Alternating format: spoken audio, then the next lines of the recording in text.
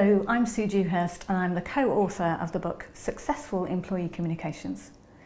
So I thought I'd talk about what makes successful employee communications, or actually three things that help to make someone who works well with employee communications. And the first is a focus on achieving outcomes or results. Now, the danger with communication is that people usually come to you and they ask for a communication product. They'll come and say, I'd like a video or a newsletter or a blog or an event or whatever it is. And the easiest thing in the world is to want to look helpful and to produce lots of communication products and then to measure those products. So we tend to measure things like hit rates, how many people looked at the article, or how many people liked the article. But the danger is just because somebody clicked on something and they liked it doesn't mean you've actually made any difference.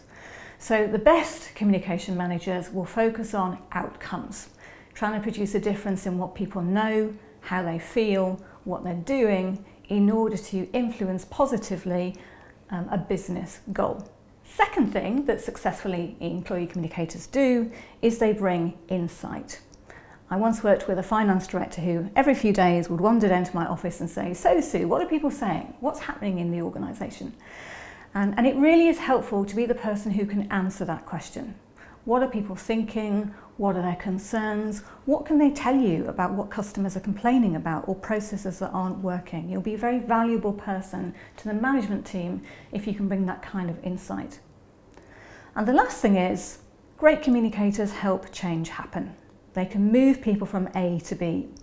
Organisations like to think that people will embrace change. They think we're quite rational, that if you tell people why they should change and what they should do, they'll do it. But actually human beings are a lot less rational than we like to think. So if you know a little bit about neuroscience, a little bit about why people do the things they do, and you can help change happen, you will really be a more successful employee communicator.